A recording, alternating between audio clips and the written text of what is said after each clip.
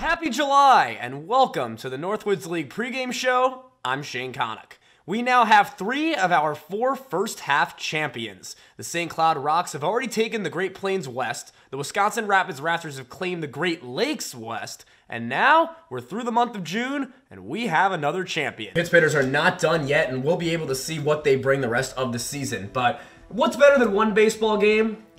2 baseball games. We got something extra special for you today. We got a doubleheader. People have been filling these grandstands here at Carson Park for baseball games since 1937. The Eau Claire Express have played here for the last 17 years, connecting generations of ball players. Breakfast pizza. Breakfast pizza is not something I knew about in California. Where were you? Where'd you get breakfast pizza? Casey's General Store.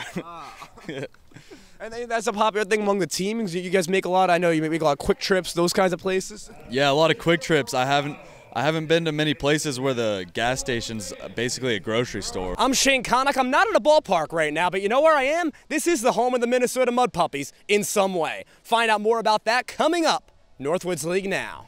So here's how this works. As a pitch comes in, that thing up there is going to sense it. Matthew's going to input something on the computer to determine which kind of pitch it was, and then that'll spit out how far the ball traveled, its exit velocity, and all kinds of advanced analytics. First, starting off at Michigan, what do you got to say about just the level of competition in the Big Ten?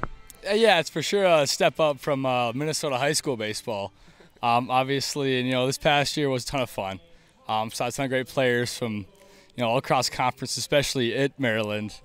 Obviously with like Chris Aline and Matt Schott and those guys who really kind of carried the conference. Most of these Big Ten schools are located across the upper Midwest, giving some players like Joe an opportunity to play close to home. Learning new things all summer. You heard it right here, the Lacrosse Loggers.